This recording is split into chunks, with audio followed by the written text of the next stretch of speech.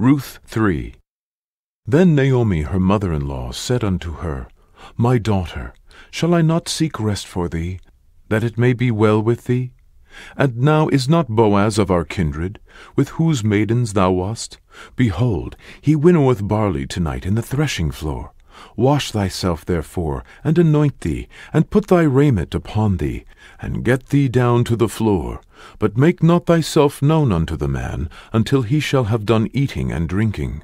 And it shall be, when he lieth down, that thou shalt mark the place where he shall lie, and thou shalt go in, and uncover his feet, and lay thee down, and he will tell thee what thou shalt do. And she said unto her, All that thou sayest unto me I will do. And she went down unto the floor, and did according to all that her mother-in-law bade her.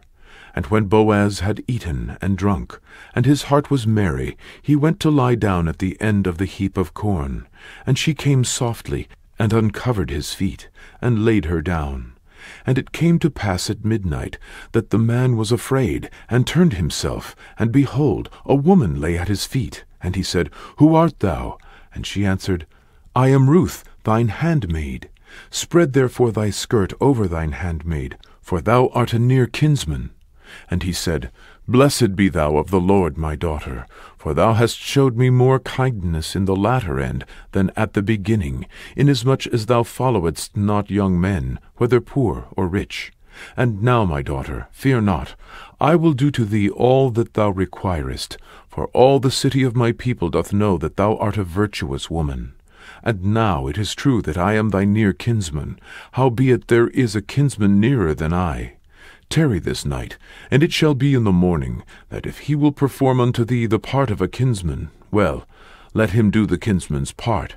But if he will not do the part of a kinsman to thee, then will I do the part of a kinsman to thee, as the Lord liveth. Lie down until the morning. And she lay at his feet until the morning, and she rose up before one could know another. And he said, Let it not be known that a woman came into the floor. Also he said, Bring the veil that thou hast upon thee, and hold it. And when she held it, he measured 6 measures of barley, and laid it on her. And she went into the city. And when she came to her mother-in-law, she said, Who art thou, my daughter? And she told her all that the man had done to her.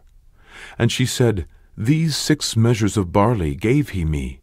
For he said to me, Go not empty unto thy mother-in-law. Then said she, Sit still, my daughter, until thou know how the matter will fall. For the man will not be in rest, until he have finished the thing this day.